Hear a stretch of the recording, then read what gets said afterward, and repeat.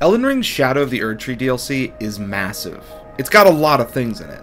The DLC has 5 regions to explore with 8 new weapon types, 10 remembrance bosses, 20 spirit ashes, and 39 new talismans to explore. But you know what the DLC has even more of than that? Elevators. This DLC has 41 elevators. You see, a year ago, I finally went insane and cataloged all the elevators within Elden Ring because nobody else was brave enough to do it. And here I am, once again, rising to the task, documenting and ranking all of the elevators from the DLC. And what's better to do with that than to share my insanity with you all? Before we start ranking elevators, I want to get a certain subsect of elevators out of the way. These are elevators that share their texture and design with at least one elevator from the main game. If I have an example, I'll try to point it out, but most of them you'll probably just be able to tell because, of course, you've probably seen them before. First off, we have the Catacombs elevators. These are found in a few locations. There are 3 in the Fogdrift Catacombs, there are 4 in the Darklight Catacombs, and there are 3 more in the Scorpion River Catacombs. Yeah, these are nothing new. Unfortunately, the most common elevator in the DLC is a reused base game elevator. I know, it's upsetting. Honestly, I'm just kind of shocked that there are as many of these as there are, and that they didn't do any sort of unique variation on them. For all of the elevators to be reused in the DLC, this one does make the most sense. And the only thing of note that I have to say about this one for the DLC is that these ones move considerably fast. They do move faster than certain elevators in the main game, but a lot of the elevators, especially the Catacombs ones, do operate on different speeds, and I cannot be bothered to figure out if this one matches up to one of those speeds. If you want to find that out, good for you, but compared to most of the elevators in the main game, these do move very fast. At the end of the day, it's a Catacombs elevator, D tier. Our next reused elevator is the Viaduct Tower elevator, and this one is just the standard lift elevator from the base game. There's nothing fancy going on here. It's just a wooden plank elevator with chains holding it up as the operating mechanism. There's a button that you depress down, and there's some metal banding that goes across the length of it.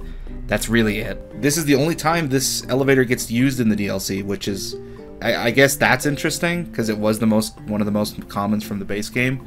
So to see it only reused once is interesting. Nice job clocking in. I'm going to go ahead and say D tier. Next up, we have the West Rampart lift. This elevator is also found in the Castle Enos location.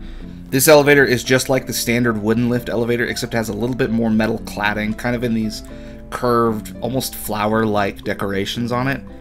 Now, one interesting thing with the West Rampart lift here that I really want to point out, I don't know what it is about this elevator or if it's something with the lighting in the game, but this elevator is magic.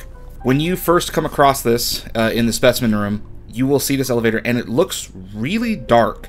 Like, it almost has this shadowed black texture, almost like a matte black kind of paint job on it, or satin. It's not shiny, it's a very low luster, kind of dark tint to the lift. When you ride it and go down, and once you're in the next room, once you're in the room that it leads to, you can very clearly see that this is still just the recycled texture from the main game. I don't know why they look different in the 2 realms. I've put down stones and like your torch to light up the room to try to get a better look at it, and I swear it just changes. Somehow, somewhere in between this elevator, you hop off this one and get on another one. They look so different in the 2 spots, but it's the same elevator.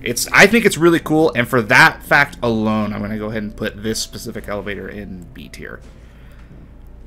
No, just kidding. A tier. I like it a bit more than that. The other one can go fuck off in C tier, though. Next up, we have Rabat's Rise, and this is just a traditional Rise elevator. There's plenty of these scattered across the main game. This is the only one within the DLC.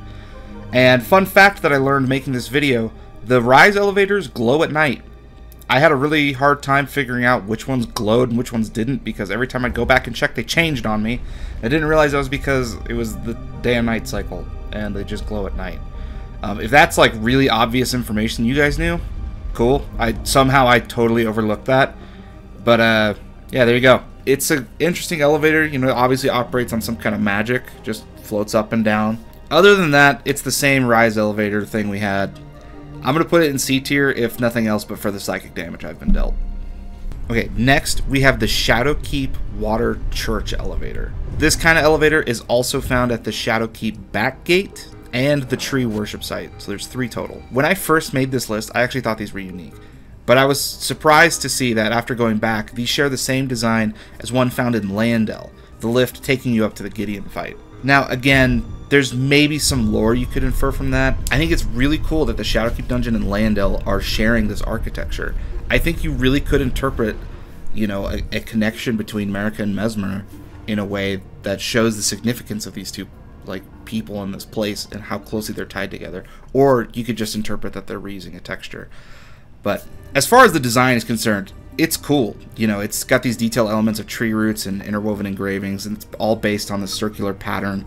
There are some standouts with this. These 3 elevators I don't think are equal. We'll say the Backgate one is probably the most standard one. It's just the elevator reused again, you know, that one's alright. I do particularly like the one in the church. That one, once it's fully depressed at its lowest state, you can see the water textures over the elevator. I don't know, it's a cool effect. I think it's really neat to kind of see the elevator a little bit underwater. And then also with the tree elevator, I think that one's really neat just because the walls look really dingy. I think it's neat that it's kind of gross. For the 3 of them, let's say B tier.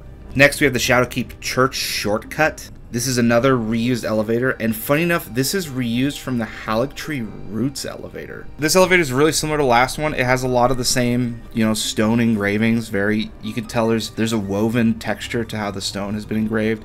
I think it's very much giving off symbolism of roots here. Is there something to be said about the Shadowkeep using architecture from both Leyendell and the Erdtree?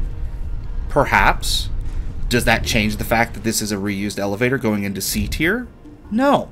Next up, we have the Suppressing Tower elevator. This one is also a reused elevator, but from somewhere I bet you might not guess. There's an enclosed elevator with similar engravings on the pattern to a rise elevator, but as you start rising, the tower begins to spin, and when it did this, I immediately knew what this was. This is a reused elevator from the heroes' grave sites in the main game. I think it's longer than the original elevators, and I think it spins you a bit more. I know I was kind of making a little bit of a goof with the Shadowkeep elevators about the lore, but the Suppressing Tower elevator I do actually think has some lore implications behind it.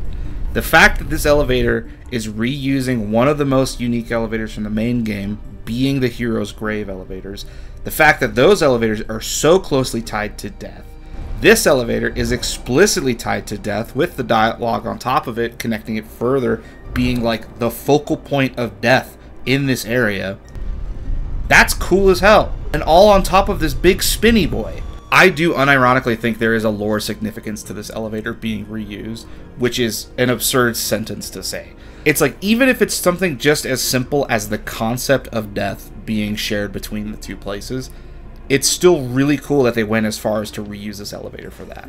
I think that's super dope. Last up for reused elevators, we have the Sewer Coffin. I'm not even sure if I should even consider this elevator reused or not. I really don't know. It feels reused because it feels like it serves no purpose to be here in the game, but it's here, I guess. And honestly, it's only here on a technicality. I had to draw the line somewhere on elevators for this game, and this fits the description of an elevator more than Spirit Springs do with Torrent. So here it is. In the base game, they were cool and they would float you up, which was a lot of the reason why I considered them elevators. Is I think in theory they also go up, but you just ride this one down a sewer drain, which is kind of fucking sick. It's kind of whack, but it's kind of sick. Let's just say A tier and move on. I like it. So now we have the Shadowkeep Specimen Storehouse side entrance. This elevator is really similar to some from the base game, being like the Forbidden Lands elevator and the Ornate Dragon Temple lift in Fair Missoula, but I do believe this one is unique. I can't find the patterns to match up exactly on any of them, but it's a circular version of the elevator lift found in the Erdtree. The design is more similar to that than the others. This one's really cool, but honestly, it's nothing special. Correct me if I'm wrong in the comments about this one, but I do think this one is unique to the DLC. For some reason, though, it does just give me base game vibes. And that's unfortunate. I'm sorry, C tier. Moving on. We have the Shadowkeep entrance elevator. This is just like the standard wooden lift with the metal ornaments, but like twice the size. It's alright. Like, nothing special, but just big. And big is okay. I do like that it's big. I'll say B tier. Next up, we have the Shadowkeep Specimen Storehouse main entrance. This is the same thing here as the last one, but it's an octagon. That's literally it. wooden elevator. It's got the ornamentations on it, but an octagon. I'll say A tier. I'll say A tier. I think it's neat. I think it's cool. Not doing anything too crazy. I like it. Now we have the Specimen Storehouse upper elevators. There's 2 of these. These are really cool elevators. They're found near the top of the storehouse. They're little octagon 1-person elevators that kind of give me birdcage vibes at times. They're operated with a decorated button, and I think they're pretty cool, but nothing crazy. I'm going to say A tier because I really like them. Similar to that elevator, we have the Specimen elevator behind the castle. Similar to the upper elevators, this one is a 1-person wooden elevator operated with a button. But instead of being an octagon, this one is a square, and it's so much easier to walk off and die here. I don't know why. The other one doesn't have the back protected either, but this one I feel like is just so much easier to walk off and die. Because of that, I'm going to go ahead and say B tier. Would have been a little bit higher otherwise. I'm a little upset at it. Now we have the ancient ruins of Rahua? Rahua? I don't know. Fuck, man. These elevators are large, square elevators with stone engravings surrounding the ruins in several locations, and they match the designs of the ruins that they're surrounded by. I believe these engravings are associated with the Crucible purely on vibes alone. They're neat, and they're big, and that's all I could want most days. But in addition to that, there's these green textures within the engravings. I'm not sure if this is overgrowth of some kind, or maybe a dye. I'm pretty sure it's overgrowth, but it looks really cool. I'm going to go ahead and say A tier. I like it. I think it's dope. I really like the overgrowth design here on these elevators. I really do like it. Now we have what might have been the first elevator you found in the DLC. These are the Belorat elevators. These are in 4 locations across the DLC. There's one right after the Divine Beast, one in the Belorat shortcut, the Enir Ilim shortcut later on in the game, and one for right now that I'm just going to call the Euphoria elevator. We'll get back to that. This elevator is a really similar design to the Stone Dungeon elevators from the main game. Locations like Leyendell, the Erdtree, and Fair Missoula, they all get an elevator style like this that matches the aesthetic of the location. So of course Belorat also gets one being tied in with the horn scent and the treatment, which is great to see. This elevator, it's similar to the others in that it's largely decorated with engravings. While it's based upon similar circular motifs and detailed engravings to others, this elevator actually stands out to me because of the colored tiles that are added to the design. They're also propelled by a curved shaft which matches the decor in the room and the surrounding columns. I think these ones are sick. I really do. I really like the tiles on them. The design's really cool. It really matches the rest of Belorat really well. And Enir Ilim later on. It kind of serves as like a really ornate transitional piece that connects the 2 worlds. So I really like it. I'm going to say A tier. I think these are really dope. We have the Belorat jar elevators. So there are 3 of these total. They're in the 2 jar dungeons, the Bonnie Jail and the Belorat Jail. There are 3 of these total to the DLC, and these elevators are sick. The dungeon gives a bit more lore to the jars in Elden Ring, and the dungeon at one point has an elevator system operated with a button to traverse with a jar held up by chains at 3 points. The jars are a bit larger than the player and are similar to every jar in the area. They're dark and dingy, sealed with the same wax-like cap we've seen before in the game. And it's really interesting to think of these elevators with the context of the rest of the dungeon. We know that these jars usually have people meat inside, but the idea that this jar probably has some contorted suffering soul inside while I use it to search for collectible cookbooks is pretty off-putting. This elevator is an easy S tier for me, and glad to put that one at the top of the list. We have what I'm going to call the Enir Ilim lifts. There's 2 big ones and 1 small one. These are the main lifts entering into Enir Ilim from Belorat and before the big end fight. There's also another one that is very similar but just smaller to the other lifts. And I'm including it because it has these similar chains to these that act as the lift mechanism. These are really cool lifts. I like that they're expanded versions of the Belorat ones, which helps tie the 2 places together. But I also really like the gilded chains used to hold them together. It looks like they spared no expense making these lifts for this location. Except they did overlook one thing. This is just a petty thing that I noticed while I was getting footage for these elevators. The chains just vanish into the ceiling. I know there's magic and shit in this game, but that's kind of whack. Of course, the colored tiles make a return here, showing the connection to Belorat below. And the horn scent. Overall, this is a really great design, and I'm going to give it A tier. Ladies and gentlemen, we've made it. Here we are at our final elevator. Now, I would have been very happy to have just ended with the jar elevators. I think those are really neat. They're really cool. I like the way they tie into lore. I would have been happy just having that rocking out S tier. But we have one more that takes the cake, and I'd like to show you.